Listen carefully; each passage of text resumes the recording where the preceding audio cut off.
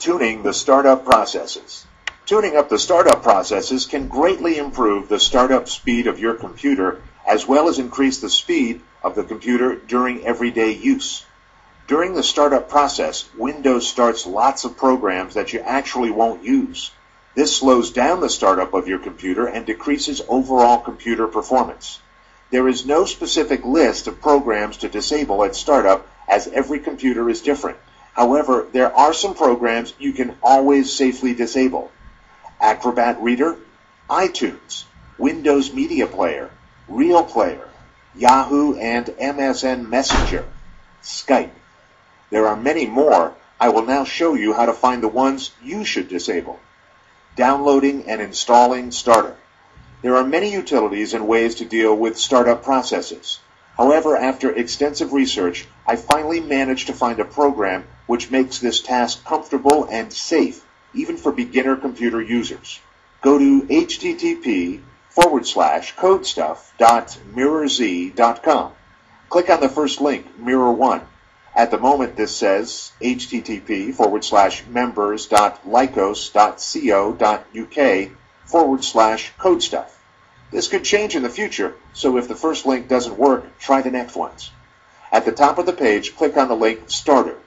On the next page, scroll down until you see the section called download/startersetup.zip. Click on the link in this section called Download Location Number 0. The download window should pop up. If you are redirected to the error page, instead, click on another download location link. Click on Save. Click on the drop-down menu and select Desktop with your mouse. Then click the Save button. A new window will pop up after the download is finished. Click Open. Double-click on the startersetup.exe. If you get a security warning window, click Run. Click Next. Check the box I accept the terms in the license agreement. Click Next. On the following screen, click Next. Click Next. On the next screen, click Next. Click Install. Click Next. Uncheck the box in front of Show README and click Finish. Running Starter. Starter program will now run itself. You will see a list of programs that run automatically when Windows starts up. It is vital to reduce the amount of programs in this list to the minimum in order to boost Windows startup speed and overall computer performance. A good thing about Starter software is that it hides almost all Microsoft Windows processes by default and shows only third-party programs in the startup list. This dramatically reduces the possibility that you could accidentally disable vital startup processes. Now, go through the list of your startup programs and decide whether you can disable them or not. Make sure you only disable programs you recognize or can identify from the startup items database. If in doubt, do not disable the process before looking it up from the startup items database. Note that every computer has unique programs installed, so your list will be different from mine. However, the methodology of deciding whether the programs could be disabled or not remains the same. Let's start from the top of the list and go through it until we reach the bottom. The first program on the list is Launchy.exe. Since I know what this program does, and that it's important for me that Windows loads it up at startup, I'll leave it checked. This means that it will continue to run on the Windows startup. The next program is called Sun Java Update Sked. Take a look at the name, value, description, and company field. The name hints to me that this is a program that checks if there are any updates for the Sun Java platform. To be sure, we will double-check it from the startup processes database. This is the second great feature of Starter. We can look up any program from inside of the program quickly and comfortably. Now right-click on the program name, then choose Search Internet from the menu that opens, and then select Pacman's Portal Startups. A new browser window will open with information about the startup program you've just searched for. At the top of the window, there's a list of abbreviations used to describe the startup programs. Y means normally leave to run at startup. N means not required or not recommended, typically infrequently used tasks that can be started manually if necessary. U means user's choice, depends whether a user deems it necessary. X means definitely not required, typically viruses, spyware, adware, and resource hogs. The question mark means unknown. Look for our program name from the Name or Startup Item column. Now take a closer look at the row where Sun Java Update Sched resides. The description reads, checks with Sun's Java Update site to see if newer Java versions are available. Visit http:/java.sun.com or run the Java Plugin Control Panel. This confirms our initial assumption that it's a program that checks if newer Java versions are available. Now check the status column. It says N, which stands for not required or not recommended, typically infrequently used tasks that can be started manually if necessary. This means that we can safely disable this program from the Windows startup list. To disable Sun Java Update Sched, go back to the Starter Program window.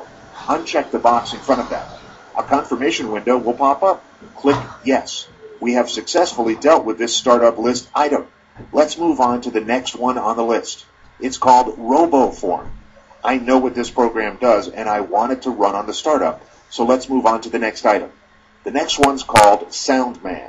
Program description reveals that we're dealing with Realtek Sound Manager.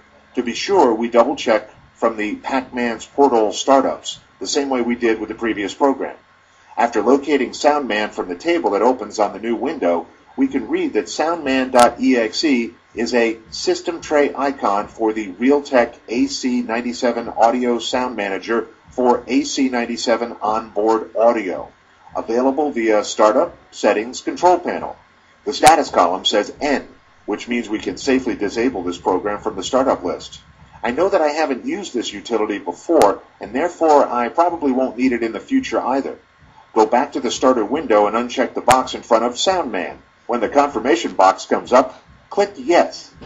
The next item is ctfmon.exe. The description shows us that it's made by Microsoft Corporation and belongs to the Microsoft Windows operating system. We should be careful with disabling Windows system files because this might actually be something vital to the operation system. Starter Program will hide almost all Windows system programs in the default view, but if you still find any, it's better to leave them alone. This means that we will leave it as it is and go to the next item. The next item on the list is called Internet Calls. I know that I use this program occasionally, but not every day, so I will disable it from the startup list by unchecking the box in front of it and clicking Yes. The next two programs contain phrases AVG. I know for sure that it's the name of the antivirus program I use, therefore I leave them on the list. You want your antivirus programs to load on startup and run until you shut down Windows to prevent possible infection with computer viruses. The next program is called Qt FTP Pro TE. I recognize that this is the FTP program I use, but I don't use it every single time I start my computer, so I disable it from the startup list. I go through the full list in this manner now. At the end of the process, my startup list looks like this. I was able to disable 10 of the 20 startup programs. This means that from now on, your computer starts up much quicker. Now go through the list of startup programs on your computer and decide whether you should disable some of them or not. Just remember to only disable programs you recognize or can identify. If in doubt, do not disable the process before looking it up from the Startup Items database. Do it, and you will be amazed at how much quicker your computer can become almost instantly.